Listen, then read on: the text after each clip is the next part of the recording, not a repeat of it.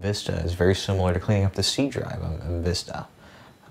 This is assuming that the D drive you've made is a partition and a physical hard drive instead of an actual CD or DVD-ROM drive. So to clean it up, you would go into the Start menu and go to Computer, and then right-click on the D drive and go to Properties. Once you're in the Properties page, on the General tab, which is the main tab that you see, you'll click the Disk Cleanup utility.